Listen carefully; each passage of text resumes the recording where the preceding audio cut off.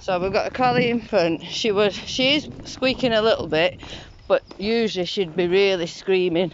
So don't let her cut in front. Correct, morning. Good. So she did a little reaction. When she jumps up, pull the lead down and then walk on. So she's a lot easier to manage, isn't she? So she didn't do bad, she still reacted, but that's not unusual because she's gone from screaming the place down. She's not going to just stop, but you will find... better than what she usually is. Yeah, you'll find it will subside. The more she does it. Yeah. The more you keep in control, don't give her an inch, the more she'll be like, right, okay. So when she jumps up... Right, so go over to this side.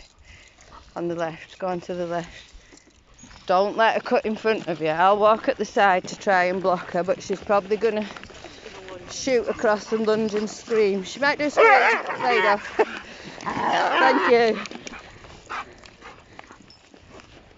So she's still doing it, but she's giving it up. She gave that up even quicker than the first one. Yeah. Keep relaxed. On.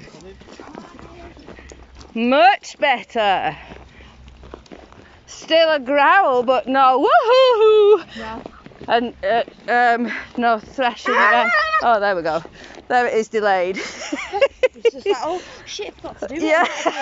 Yeah. Now. I'll do it anyway. So we've got a little old Jack Russell here. So don't overcorrect, but don't let her lunge. She's focused on it. Morning.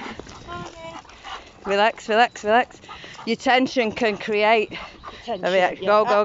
That's it. I was just going to say, yeah. She's done really well, yeah. But again,